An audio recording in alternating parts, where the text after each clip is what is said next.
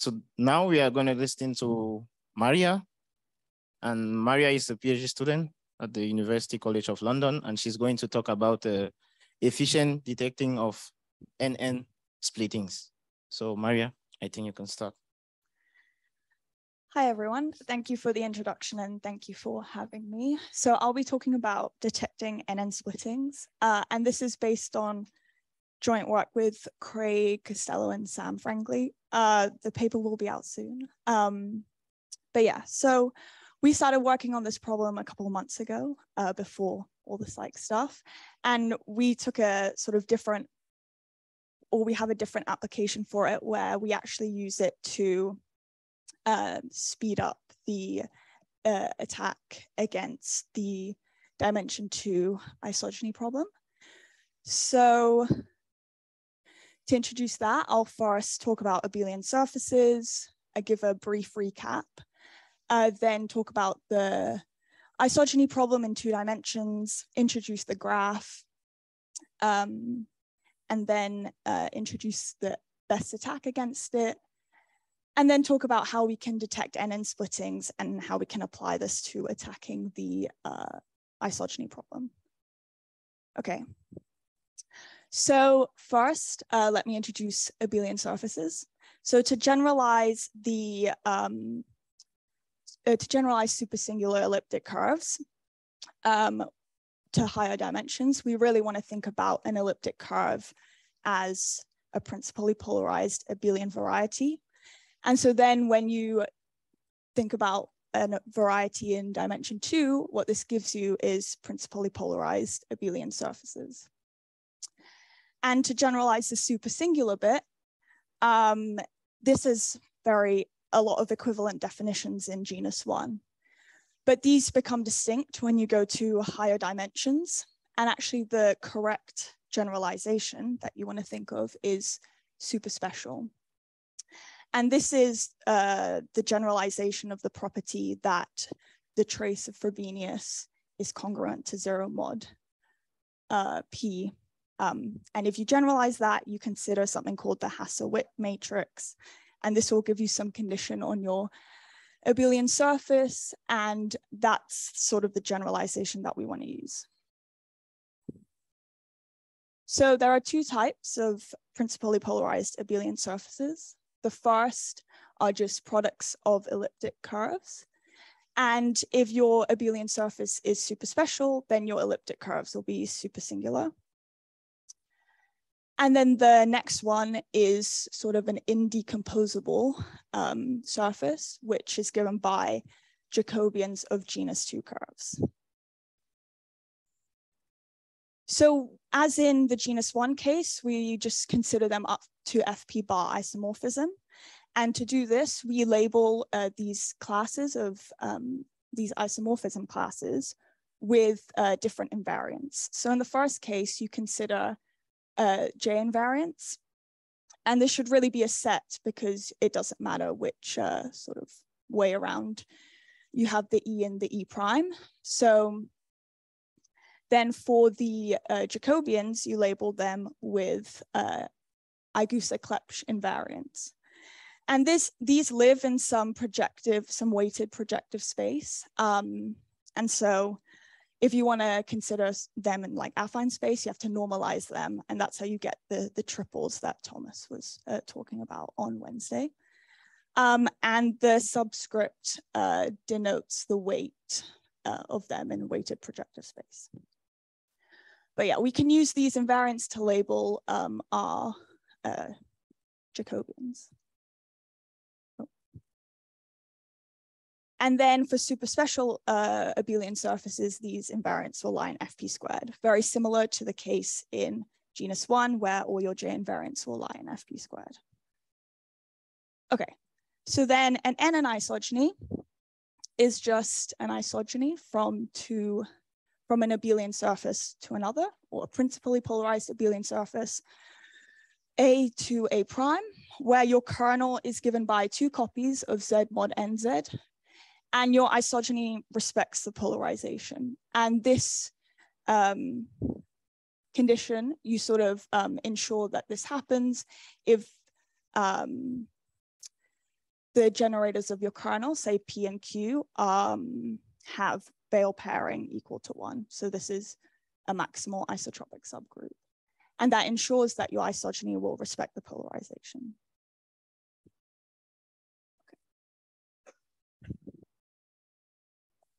So then in its most general form, the isogeny problem in genus 2 asks you to find an isogeny between an abelian surface A to A prime, where they're defined over FP squared.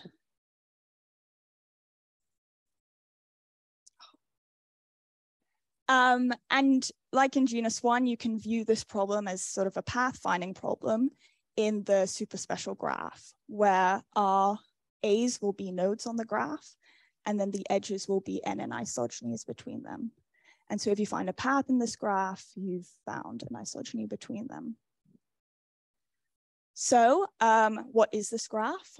So let P be a large prime, and then P doesn't divide N, then the NN isogeny graph will be a graph with vertex at SP, where these are the isomorphism classes of superspecial abelian, principally polarized abelian surfaces.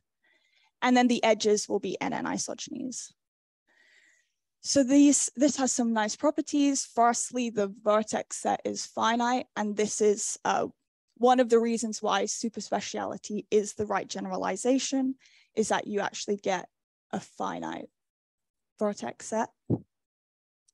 The classes, so the isomorphism classes, can be represented by surfaces defined over FP squared, which is also nice. So you don't have to work in extension fields. And the graph is regular, where is Dn regular, where Dn is given by this formula.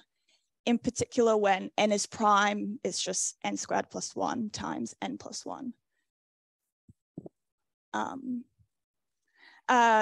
Unfortunately, there's no sort of analogy of Feiser's theorem, or hasn't been proven. So this basically tells you that the supersingular isogeny graph is Ramanujan. And so a lot of primitives that are built in genus 2 often just assume that it is, but there's no proof of it. So because we have two types of abelian surfaces, we can split up the graph in two different subsets. So the first is just the set where your surface is isomorphic to the Jacobian of a genus 2 curve. And this EP is just the set where you have products of elliptic curves. And what this tells you is that your graph actually can be split into two disjoint subsets, where the white nodes here are where A is in JP, and you have around order of P cubed of these. And then you have order of P squared of these abelian surfaces that are decomposable. And so as you can see, these A in EP, the blue nodes, are quite rare. So you don't expect to hit them very often. And you can sort of exploit this, subgraph to construct an attack against the isogeny problem. So I like to view this attack as sort of a not generalization of Delft-Galbraith, but it's a similar idea where in Delft-Galbraith, what you do is you try to find the FP subgraph of your supersingular isogeny graph. And for this attack, what you do is you walk around in the graph until you hit one of these rare nodes. And then the problem in EP is a lot easier. So yeah, so this attack is due to Costello and Smith. And what you do is you have a start and end node. The first step is to walk around in your isogeny graph until you hit one of these nodes in EP.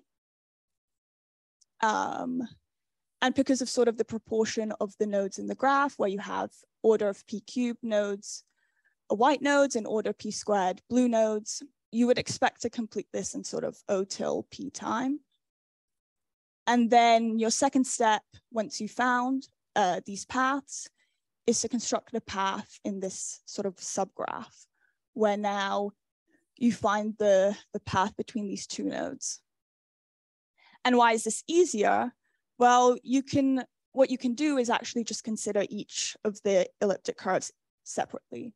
So you can find a path from E1 to E1 prime, find a path from E2 and E2 prime. And if the length of these paths are congruent mod 2, you can find a product path. You can sort of like patch it up to find a product path from E1 times E2 to E1 prime times E2 prime. And finding these paths, you can use an algorithm like Delsky-Galbraith algorithm, and so it can be done in O till square root of P time. And so the cost of the algorithm is really dominated by the first step of finding paths from abelian surfaces in JP to abelian surfaces in EP. And a way that you can rephrase this is finding an abelian surface, which is NN split for some n. So what does NN split mean? Well, you say that a Jacobian of a genus 2 curve is NN split if there is some isogeny from your Jacobian to a product of elliptic curves. So you can, in a sense, rephrase the first step of this algorithm as walking in the graph until you find such a splitting. So yeah, because this is the bottleneck of the attack, we kind of focus on the first step.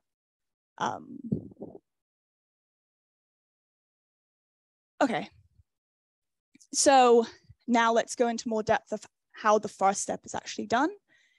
So using 2-2 isogenies, so Richelieu isogenies, because these are the easiest to compute and the most efficient, the attack will take walks in your 2-2 isogeny graph, and it will walk until you find a product of elliptic curves. So you start on some node A0. You take a step using a Richelieu isogeny. From the Richelieu isogeny formula, you have sort of when you're computing it, you have to compute the determinant of some matrix. And if this determinant is 0, it tells you precisely that A1 is a product of elliptic curves. So from the isogeny formula, you can actually detect whether A1 is split. And if not, then you just take another step. And you sort of repeat this until eventually you do find some AI lying in EP. So the question that we asked was taking steps in the 2-2 isogeny graph, again, because Richelieu isogenies are just a lot more efficient than any others. Can we detect whether some node, the current node that we're on, is NN split, where now we want to consider n bigger than 2. And if you could do that, in a sense, at each step, you can scan a greater proportion of the graph for products of elliptic curves. So the sort of naive answer, or the naive way that you can do it, is just simply compute all NN isogenies from AI for n bigger than 2. But this really is not efficient. And we want to be able, in a sense, to scan for all possible splittings in one go, rather than computing an isogeny, seeing if it's split, computing another one, and seeing if it's split. So is there a way that we can make the detection more efficient? And if so, you could hope that you can improve the concrete complexity of Costello-Smith, the attack, in the same way maybe that the supersolver paper improves on the Delsky-Galbraith algorithm. Okay, so now how do we detect NN splittings? So this is actually answered by some, by moduli spaces and by work being done in moduli spaces. So you have, so a moduli space is just a geometric object that parameterizes algebraic objects. in a very informal way. And so up here we have this Ln, and this is the moduli space, or it parameterizes genus 2 curves that have some NN split Jacobian. And we consider this up to FP bar isomorphism. So we just quotient out by FP bar isomorphism. And then down here, we just have M2, which is the moduli space of genus 2 curves. So it parameterizes genus 2 curves up to FP bar isomorphism. And for n small, this Ln is actually birational to A2. So it kind of looks like a plane. And then down here, because of these Igusa-Klebsch invariants, we can actually map a genus 2 curve to weighted projective space, where if you remember, these weights 2, 4, 6, and 10 were the subscripts on your Igusa-Klebsch invariants. Okay, so for sort of abstract reasons, there exists some, for all n, there exists some map that takes this plane here down to M2. So there's a map from Ln to M2, and this exists for all n. But we don't actually, well, we don't have explicit formulae for them. And the image 5n will live inside this, will live inside M2, or this weighted projective space. So the question of is C NN split over FP bar can be answered by whether the class that C lives in is inside this image. So if C is inside this image, then it came from some point up here, and some point up here is just a genus 2 curve that's NN split. And if your curve isn't split, then it won't have come from this map, and so it lives outside the image. And here the bar, it just represents like a very technical condition where you actually have to take the Zariski closure of your image. But for all intents and purposes, you can just remove the bar. Okay, and so the magical tool that we have due to Kumar is that Kumar actually explicitly computes this map for n smaller than or equal to 11. So what he does is he gives explicit polynomials in R and S that will map a point here down to a point here. And not only does he do that, but he, Kumar in this paper, actually also gives you, so if you have a curve C, you can compute the R and S that it came from. And Kumar also gives then a map from R and S to the pair of elliptic curves that it will split to. So what you know is there exists some isogeny that takes your Jacobian to these pairs of elliptic curves. Unfortunately, you can't, this doesn't actually give you the isogeny, but what you can then do is like a post-computation where you compute NN isogenies from this Jacobian because you know that one of them will take you to a product of elliptic curves. And you can do this using like AV isogenies or some package like that. There's actually other work due to Sam Franklin, one of the co-authors, and Tom Fisher, where they compute this map up here for n equals to 12, 15, and 17, I think. But they look at this from a different viewpoint. And so they haven't actually computed this map down here. But it would be interesting for future work to actually get explicit formulae for this map for higher n. Okay, so what we do, or what I'll now discuss, is how you can sort of find the RNS. Like given a C, you want to find this RNS, so then you can map it to the pair of elliptic curves. So we want to detect whether our curve C is in the image of this explicit map that Kumar gives us. So the first method is, well, you can just compute the equation of the image. And then if your point C lies on it, it will evaluate to 0. And so if you denote the Fn for the equation of the image of this map, then the Jacobian will be NN split if and only if Fn evaluates to 0 at these Igusa-Klebsch invariants of C.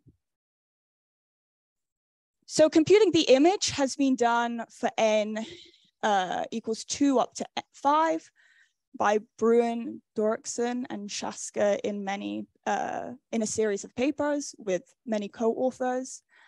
Shaska claims to have 5 in one of his papers, but we couldn't actually find it. So we did recompute 5 and like verify it. The problem with computing the image is that it's super big. Fn is really, really large, and it grows like exponentially fast, the number of monomials. So evaluating this image is actually very inefficient. And to give you an idea of how bad this image is, I copied the image for n equals 3. So this might be a bit painful, but yeah, it's super big. And if you think this looks bad, then just think, here the number of monomials is 300, and when you get to n equals 5, you have around 43,000 monomials, where your degree is 480. So I think the file is something like, oh, I don't know how much, but it's like in the gigabytes of like how big this image is. And it took like weeks to compute even. And so it seems you can probably compute n equals 6, but it seems kind of infeasible to get to n equals 11, or even like store it on a computer. I think when we tried to push the image for n equals 5 onto GitHub, GitHub was like, no, we don't want, like, don't store this on GitHub because it was just so big. Okay. So the other way you can do this is using elimination theory. So to remove sort of projective issues, we will normalize our invariants, and we choose this normalization because it sort of minimizes the degrees of your resulting equations, which makes things a bit faster. But there are other normalizations you can choose. And then Kumar gives us this map by n, and we will normalize it in the same way to give us I1, I2, and I3. Okay, so you can use elimination theory like Grosvenor basis to find, to sort of solve this problem, but that might be a bit slow. So what we do is we compute resultants. So what you want to do is you set up sort of a system of equations which says, well, if C lies on the image, then the invariants of C must satisfy this pair of equations, this sort of triple of equations. And then if there exists a solution to this system of equations such that the denominator, because these are rational functions here, so you also don't want the denominators to vanish at this solution, then your Jacobian will be NN split. So you can determine if such an R0 and S0 exists by computing resultants of, say, F1, F2, and F2 and F3, and you get a pair of resultants. Then you have to divide out by some factors that appear, and these factors appear because they tell you, so what you do is you take the numerators of these Fi, and you compute the resultants of the numerators. But when you compute these resultants, sort of extra factors pop up, and those extra factors are just telling you the points where the denominators vanish. And so you divide out by those factors, and then you compute a GCD. And if your GCD is degree 0, then the Jacobian is not split, and otherwise it's split. So this method is a lot more efficient, and it requires a lot less memory because these equations are really compact. But we actually do something slightly better, which we, instead of evaluating these alpha I, alpha 1, alpha 2, and alpha 3, we actually view them as variables, and we can pre-compute the resultants generically, and then divide out by these factors. So what you do at every step is you just evaluate the resultants at the invariance of your curve, and then you compute the GCD. And this requires a bit more memory, but it's a lot more efficient because computing resultants and dividing out by factors is quite costly. Okay, so how do we apply this to the attack? So the first step is you want to determine a set of n for which we're actually going to do this detection. And similarly to how we did it in like the super solver paper, what you do is you find the set of n between 2 and 11 that minimize the number of multiplications you do per node that you like reveal in the graph. And so for this example, I'm just going to take n equals 2, 3, and 5. Okay, so the first step is taking a step in the 2, 2 graph. And then what you do is we are going to do the detection for n equals 2, 3, and 5 using the method before. So pre-computing resultants and then taking a GCD. So for n equals 2, you check 14 nodes. So the number of 2 isogenies from an abelian surface is 15, but you've walked from one of them. So you check 14 new nodes. If none of these are split, then you go to n equals 3. And here you check 40 nodes. I didn't actually color 40 things in, but I think it's illustration purposes. And then for n equals 5, you reveal 156 nodes. And then if none of these are split, then you take another step in your 2 isogeny graph and repeat this until you eventually find a splitting. So as you can see, the gray nodes here highlight the extra nodes that we revealed using this NN splitting detection. So if we hadn't have done this, all we would really check are these 3 nodes. But using this like detection method, we've actually revealed a much bigger proportion of the graph.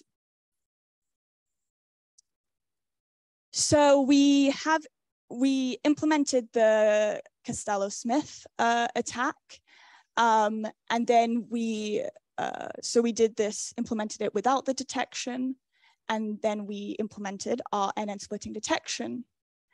And we ran a couple of experiments for primes with bit sizes 50 up to 1,000 until they reached 10 to the 8 FP multiplications. And then we counted how many FP multiplications per node that we revealed and the number of nodes that we sort of detected and stepped on in the graph in that set of FP multiplications. So here are some results. So for 50, the original attack reveals around 172,000 nodes. And we revealed around 2 million. And so the multiplications per node revealed was a lot smaller, an improvement factor of around 16, 17. And then this increases as P gets bigger. So for P equals 1,000, which is a lot bigger than you'd use for cryptographic purposes, but we actually get sort of an improvement factor of 160.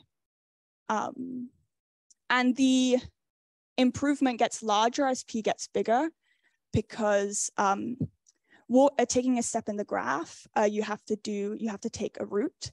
And so that's sort of, the cost of that depends on your prime P. However, our splitting detection, all you do is take resultants and GCDs. So the cost of that only depends on your N that you're using. And so as the prime gets bigger, taking a step gets more costly and our splitting stays at the same cost. So you actually improve a lot more for bigger primes. Okay, any questions?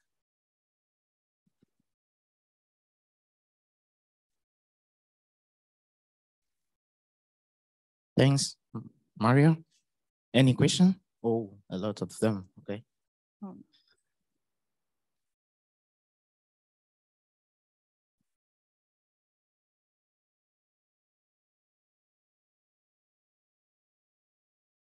Hey, thanks for a nice talk. I do have one small question about the this map from the RS invariance to the pair of elliptic curves that you mentioned. So you said that Kumar has a formula to find these two curves, but he doesn't have a formula for the actual isogeny, right? Yeah. Is this something that is hard, or did he just not bother writing it down because he didn't care? Do you have any idea about doing this, finding the formula? Yeah, so I think maybe the purpose why he didn't do it was he didn't need it. Honestly, I'm not super sure how hard it would be to recover the isogeny from this. I think probably harder than just computing all the NN isogenies, especially for the n that you actually have this map for.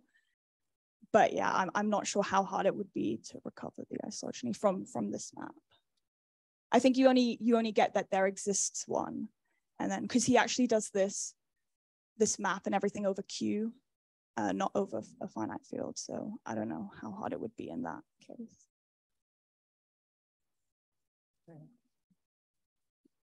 I think he asked first.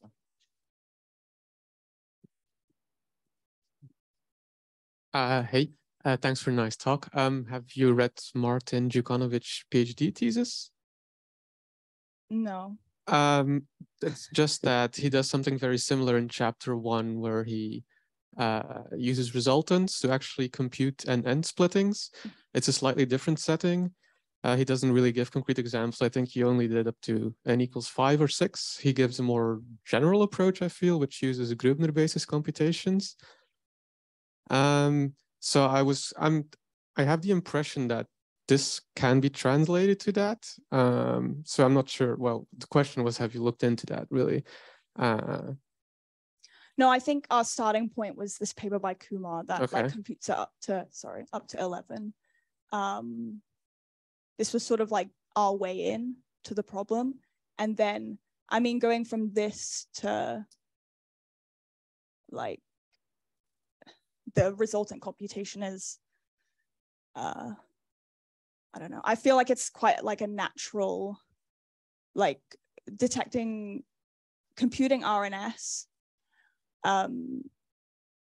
from the C. It's sort of a natural way to do it is setting up this system of equations, and then how do you solve it? Well, using resultants. I think we tried like Grosvenor basis approach, but it was really slow. So. Yeah, I think it scales with n at least. So, yeah, that's probably not gonna be very efficient for larger n. Yeah, I think the cool thing, at least about the resultants, is you can like do the pre-computation, which actually saves you a lot of. Yeah, but that was the main reason why I put the link, because he actually also uses that and then has like a post computation of a Grubner basis of degree, well, in this case, n. Okay, thank you. But I'll have a look. Thank you for that. Hi, thanks. Really nice talk. When you've got this map, like from the RS plane into P2 there, and you're just using like the Clebsch invariance or Gusser invariance there, that's your space. Have you tried using, and this is really like not general anymore, but you're going to be walking around the 2-2 graph, so everyone's got all this 2 torsion everywhere, and so you can use like more special forms of the genus 2 curve, like Rosenhain invariance or something, where like it's odd degree and then 0 and 1 for the first coefficients. And if you do that, at least if you look at the invariance of those curves, the degree comes down a lot, and that using that sort of extra structure might bring down the degree of some of the things you're doing later, or reduce the complexity of some of the polynomials. I don't know if you've been looking at using that extra structure, or if that's sort of off the table. Yeah, I think we kind of approached it more like generally, so that you can attacking the problem works for like any genus 2, any pair of surfaces. But yeah, the thing with the invariants, we did try and look into using other invariants, but yeah, we didn't consider it in this special setting. But maybe, I definitely think even the computation of like the Richelieu isogenies, if you assume that you have like 2 torsion, you can use like Sabrina's formulae rather than doing it generically. So you can improve the efficiency as well on that. But yeah, I think it's interesting. We haven't looked into it. It's definitely really interesting in full generality anyway. So it's good to have the general result. Cool. Yeah. Thanks. I have one more question. Can you go to last slide, perhaps? Yeah.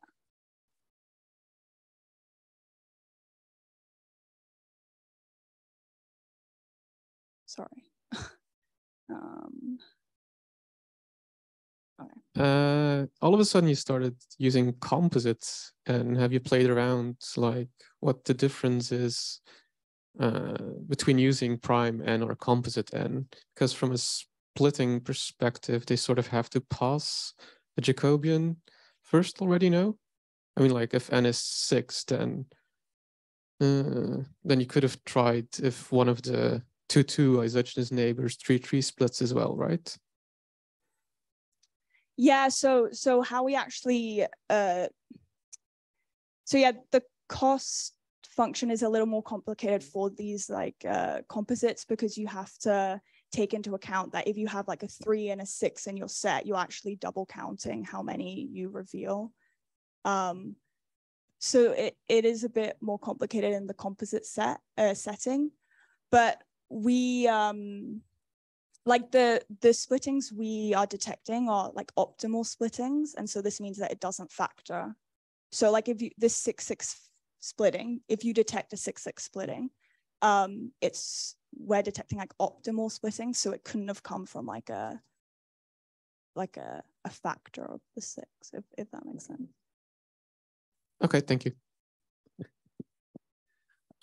Well, it's not a question, it's a remark. I just want to advertise Enrique Floret's work a bit. So you've got this hypothesis that it's Ramanujan, this graph, and it's definitely not. But it's got good expansion properties all the same. So it's like not ideal, but it's pretty good.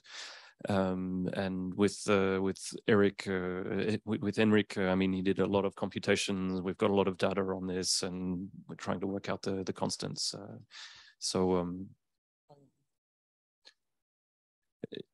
Maybe you can define it differently to make it Ramanujan, but it's not like what we have in the usual sense. Yeah, I mean, with Craig, we had this hypothesis, and it's not quite true. It's not misleading either, but yeah, there's been a fair bit of experimental work on this, and there's interesting theoretical questions as well. But if you Google Enrique Floret, you'll find cool stuff that he's done.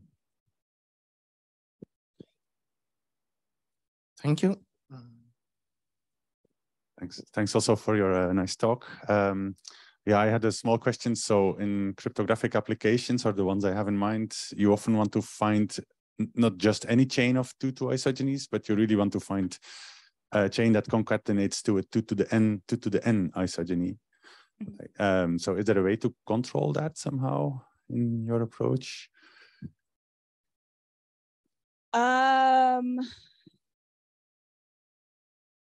So like the whole isogeny will be like a 2 to the n isogeny. Yes. Yeah, I mean, with this method, you will probably likely have like a 4-4 isogeny at the end, or a 6-6. So I'm not, well, if you have 4-4, it's fine. But if it's like a 6-6, then you have this like 3-3 isogeny. Even in the case of a 4-4, you could like have that the all over kernel is not Z mod 2 to the n times Z mod 2 to the n, but it could have more components. So is there a way to exclude that? So you said you have one incoming isogeny, so you have 14 outgoings, but actually you only have like eight good ones. Yes. Yeah, how you can control it is if it's a bad extension, you disregard it and continue your path, walking in the graph and continue this. That would be the only way I would know how to control it. But if you find like a 6-6 splitting, then you're not gonna, I don't know any way to sort of, yeah, I'm not sure how I would control it. Yeah, maybe it's just a general question. If you find any isogeny, can you then find like one of a specific a specific kind also? Yeah. Yeah, I think like in genus 1, the path finding and the isogeny problem are very, I mean, they're the same, because you can sort of convert this isogeny into any degree you want. In the genus 2 setting, I think there is a bit of a distinction between finding paths and finding an isogeny of like a specific degree, at least for now. But. Okay, thanks. So we have 1 minute left. 1 minute question. Okay.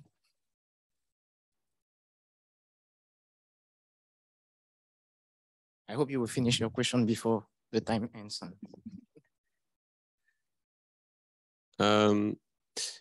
Yeah, so Damia also asks a question in the chat.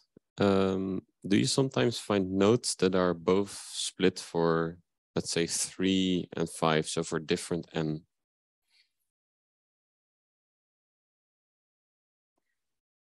I mean, the way our algorithm works is when we find one, we terminate. So we haven't actually ran into such an example, but I think it would be possible, but probably very rare. I mean, it's already really rare to find 1 splitting. I think it would be very rare to find 2.